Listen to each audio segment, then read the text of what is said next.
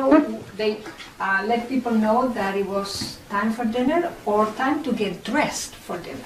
Because again, the ladies of the house would have never worn for dinner the same thing that they had worn for breakfast, mid-morning, lunch, tea in the afternoon.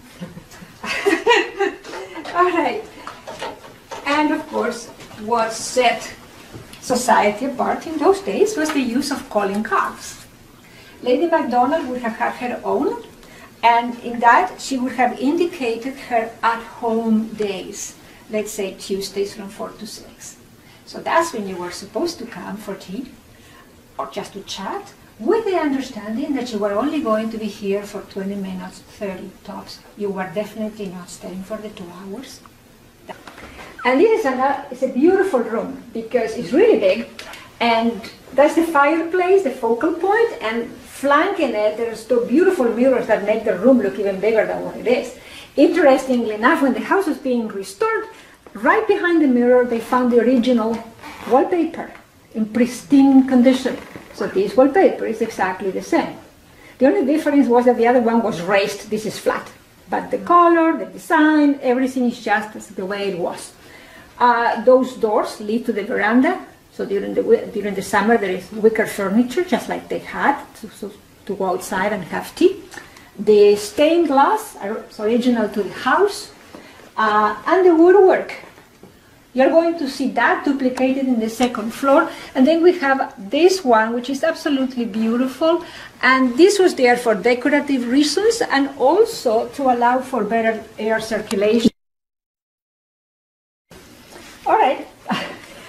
When you look at this room, you cannot see it really from here very well, but that chessboard is made of paper mache as well. Just like this inkstand. Okay?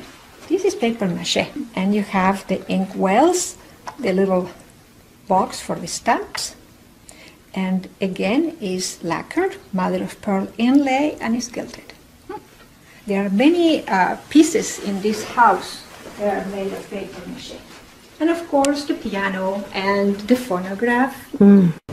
This beautiful room, and everybody loves it because it's light and so full of light after the darkness of the rest of the house. This is as masculine a room as the other was feminine. This is a man's room. And again, here we are back to the dark colors. It's a beautiful room, nevertheless, and it has a fireplace. The tiles were made in England, were imported from England, as a matter of fact. And you're going to see many fireplaces in this house. The stained glass, again, is original to the house. And right behind the desk are heating pipes. 4 of them. When you look at the size of this room, here they have the 4 pipes. This is facing west, and it has a fireplace. It would have been extremely warm in here, but you really had to have a fireplace. And this is where the gentlemen would come after dinner to talk, to smoke, which they were not allowed to do in the presence of ladies, by the way, to drink, and to discuss politics, which women definitely could not possibly understand. Now, the interesting thing is that when the house was being restored, somebody stole the window. They were desperate to get it back, needless to say. So what they did through the media was to let everybody know that whoever had it, to please return it. Nobody was going to ask any questions. Nobody was going to be charged. Just return the window. And the phone call came at 2 in the morning and letting them know where it was. It was actually in a cemetery by a church. So by 2 hours later, by 4 in the morning, they were there already picking it up and bringing it back. So the stained glass window is back. Wow. Oh, look at the granny boots.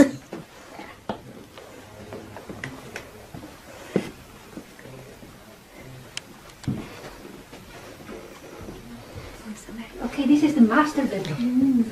Another beautiful room with a nice bed there, the heating pipes, the fireplace for a room this size, when you really think about it.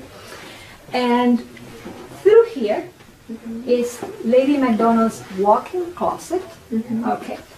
if we could go that way, and we can't because Lady MacDonald's bathroom has not been restored, okay? But nevertheless, to the right would have been her bathroom, then is his dressing room, and then the family bathroom.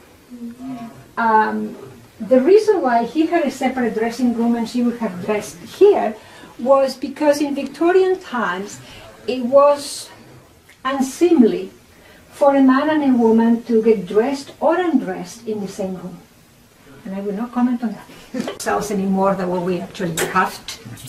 So here, he was a member of Parliament, he was Minister of the Interior, he was Premier of Manitoba for a very short period of time, and he was police magistrate all the way to the time when he passed away in 1929. So he was the police magistrate during the Great Strike.